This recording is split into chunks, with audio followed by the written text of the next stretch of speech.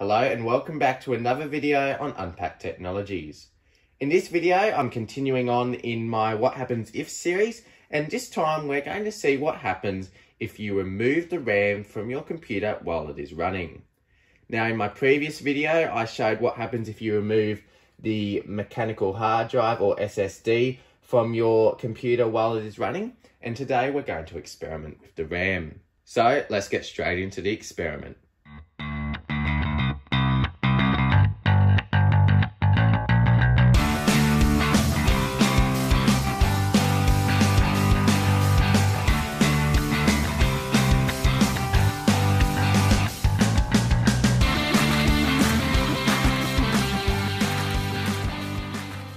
So I do have a couple of predictions for this experiment, and be sure to leave in the comments below what your predictions are about what will happen.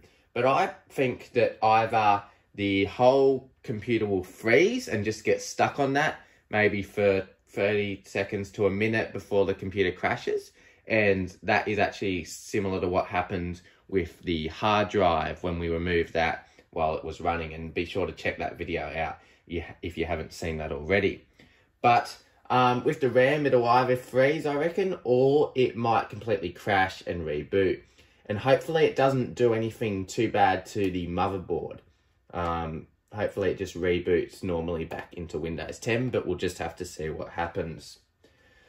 So what I've got the view of the screen here, and as you can see, it's fully functional Windows 10. And just to show you, I'll open up settings and show you how much RAM is installed. Okay, so as you can see in settings, we can see that it has 8 GB of RAM installed, and today we're going to be removing 2 GB. All right, so in the computer here, we've got 4 sticks of RAM making up 8 GB, so they're all 2 GB sticks each. Hopefully you can see that okay. I'll have to pull up the DVD drive so I can access the RAM while it is running. And you can see here me removing the RAM. So you saw before we opened up settings, this is a fully functional copy of Windows 10. It's working fine right now, as you can see. So we'll just, we might leave the clock open so you can see if it freezes, the seconds hand should stop ticking. So we'll see what happens with that. So I'll just start removing slowly the 2 GB stick of RAM, and we'll see what happens to the computer. So I'll just, all right. Okay, all right. That happened really quickly there, okay. So, all right, it's trying to reboot. I have taken the stick of RAM out, as you can see. We just got 2 beeps from the computer. All right, and you can see here that's come up with American Megatrends, which is the BIOS. And it's now saying that the memory size has decreased. So that was sort of expected, but we can see here that it says press F1 to enter setup or F2 to resume. So if we click F2 now, the computer hopefully should reboot into Windows 10. So we can see that it is rebooting, but we definitely did remove one of the sticks. And just as a bit of a summary of what just happened there, I was removing that and it all happened really quickly. I hadn't even fully removed it from the slot, but obviously the connection with the pins got weak enough or not strong enough that it couldn't detect the RAM anymore, and the whole system pretty much glitched up really quickly and then crashed within like 5 seconds. So it definitely didn't last as long as it did with Windows 10. And it rebooted with the 2 beeps.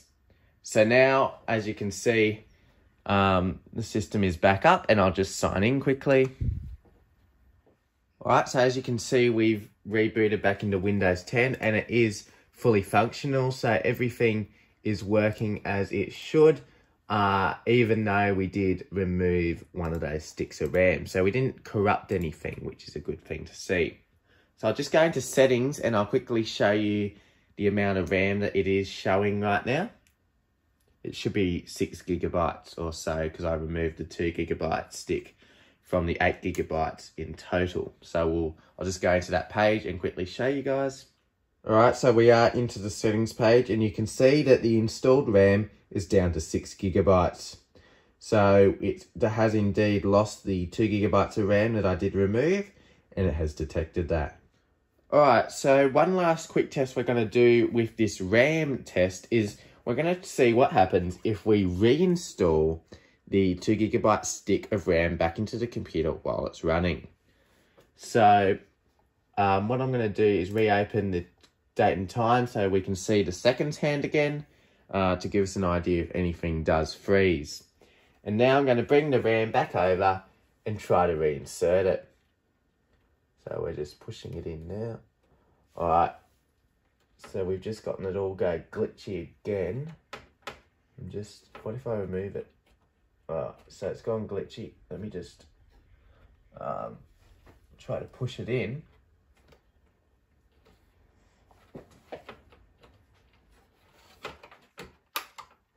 There we go, fully installed. So the RAM is fully installed, but the system has just gone super glitchy. So it's gone to all these graphical artifacts. And the interesting thing is that when I decreased the RAM, this was very short and then it rebooted because it crashed. Now it's just sort of stuck on this screen. So I might give it a few more seconds to see if anything major happens. Otherwise, I'll force it off and we'll reboot it to see what happened. So the RAM is definitely fully installed into the machine. And we're just sort of stuck on this screen. So what I'll do is I'll force it off and then we'll reboot it and see what it shows. So it's off now. We'll turn it back on and we'll see if everything is still working. Alright, so we heard those 2 beeps. And it still says memory size decrease, interestingly, here. So maybe it didn't detect the new RAM, or it might just be still showing the error from when I did it previously, and I might need to clear that out of the system logs. But we'll just click F2 to resume for now, and see if Windows still works. Alright, yep, so we got the Windows 10 loading logo. So it's loading in. It looks like it's not corrupted or anything, which is good news. I'll just put the DVD drive back down. So it looks like it seems to be working pretty well, and we haven't caused any permanent damage to the computer. The only thing you might have to do after this is maybe to clear the BIOS, so otherwise it might beep every time you reboot it. So just make sure you clear the system logs, and that should fix that beeping BIOS issue. Alright, so we're back here. I'll just enter the password and it's on the welcome screen. So we'll just let it come in to make sure everything is working. And while we're waiting for it to load, some evaluations is that it was interesting how when we removed it the first time, it shut off very quickly. But then when we increased the RAM while it was running, it took a lot longer, and I actually had to force it off myself because it was just stuck on that graphical interface. So that's an interesting conclusion to draw. Another interesting thing is that it didn't cause any damage to the actual Windows operating system or the computer itself, except that you may need to clear the BIOS memory, which isn't that hard to do. And let me know in the comments below if you would like to see a tutorial on how to do that. But this was an interesting test. Let's just confirm that everything is working. So I'll open the start menu. Yep, you can see that the system is operating just fine.